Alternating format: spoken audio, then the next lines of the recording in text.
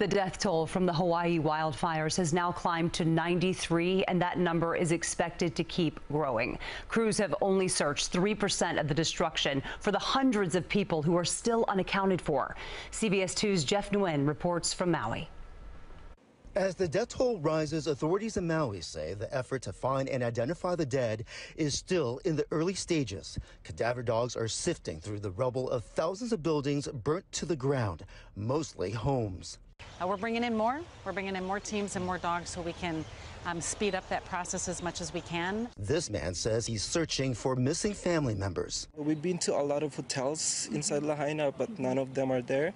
So we've been to police station, we called Red Cross, anywhere that we can find them, but nothing. Access to Lahaina, the historic town in western Maui that suffered the worst devastation, remains limited. It's closed, nobody can go in.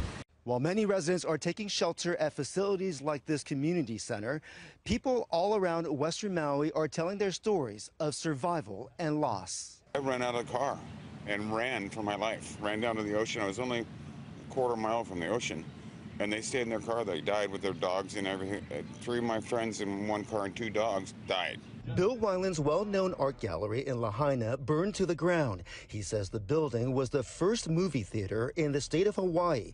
He escaped on his motorcycle with only his laptop and passport, leaving his car behind to be consumed by the fire. Literally flames behind me. I could feel it burning the back of my neck. And I could see the embers all in front of me. They were swirling around because there were like 70-mile-an-hour winds. It was insane. The investigation continues into the cause of the fire, and questions remain about why Hawaii's warning sirens were not activated to alert tourists and locals. Jeff Nguyen, CBS News, Maui. Just incredible destruction, and we're hearing tonight fire crews are still battling flare-ups across 5 square miles in Lahaina.